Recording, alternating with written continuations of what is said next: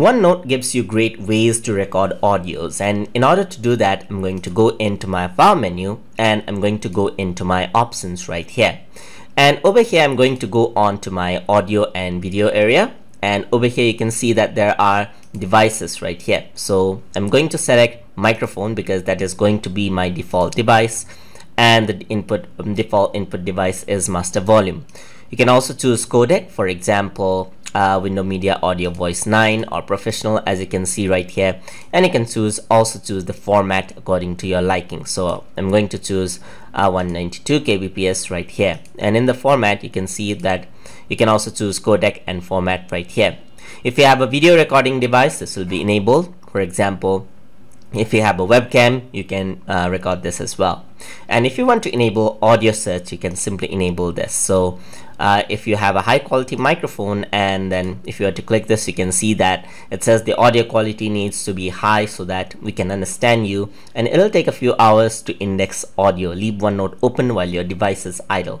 So if you want to actually enable searching of words inside of audio clip as well, you can simply press the audio search. So I'm happy with what I have right now, so I'm simply going to press OK, and I'm going to go on to my insert menu right here, and here you can find the option to record audio.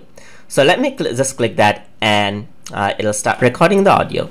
So now what is happening is that my audio is being recorded, and you can know that as the pause button is active, so the stop button is active as well, which means that the audio is being recorded. If I want to pause the recording, I can simply press pause right here, and if I want to continue, press that pause again, and once it's unselected, the recording continues. And once you're happy with the audio, just press stop, and the audio recording is right here, and I can play it as an audio clip, recording the audio. So now alright, so let me just stop that out, and you can see that audio recording is quite easy inside of Microsoft OneNote, and you can also simultaneously type down your notes while you're recording your audio. So that is how you record audio in Microsoft OneNote. Hope you guys learned something as always, and as always, please like, comment, share, and subscribe.